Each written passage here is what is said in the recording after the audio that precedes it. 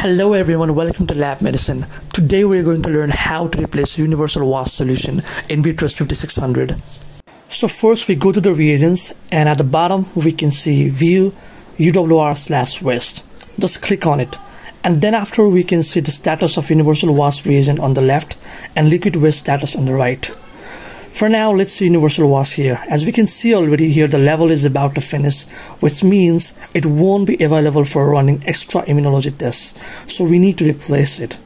In order to do that, we just click on the replace UWR right below to the label showing the volume of UWR. Then the machine will take some time to maintain its internal pressure by turning off the compressor itself. So this is the new universal wash reagent which we are going to replace.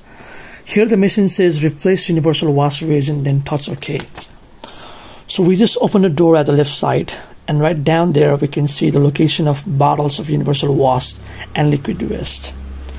So what do is we just gently press on the opposite sides of the pipe connectors, as you can see in the video, to remove the black suction cap. And then we take it out and fit the connecting pipe caps into the new universal wash reagent bottle. And then we put back our new universal wash reagent right into its own position. We wear the black suction cap by adjusting in proper position, as you can see here in the video.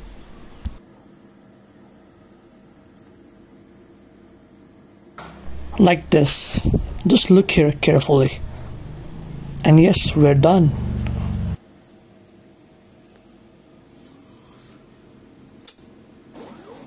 And then we just close the door and press OK on the screen.